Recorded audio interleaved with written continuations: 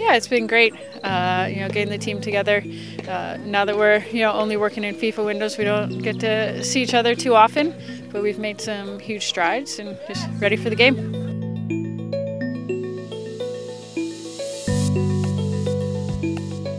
I think where we're at now is a totally different level than where we were when we started Algarve. So the players have been with their clubs, so we are definitely more comfortable when we're on the ball. We're still a very good team when we're defending, but on the ball we've improved, and I've enjoyed every minute of it.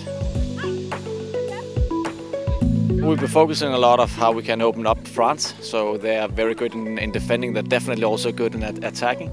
But I think for this team, it's about how can we open up opponents. I think this team is now at a level, it's not just about defending to attack, it's also about attacking with the ball. I do believe we got the skill set within this team to actually put pressure on France with the ball in their house. I'm looking forward to where we're actually standing and maybe have that measurement again against a world-class team like France. Hopefully it's going to be a packed house, and it'll give us a good preparation for the World Cup next summer, and just an excellent test for us, ranked 4th in the world right now, hopefully moving up, and these are the games we need to win.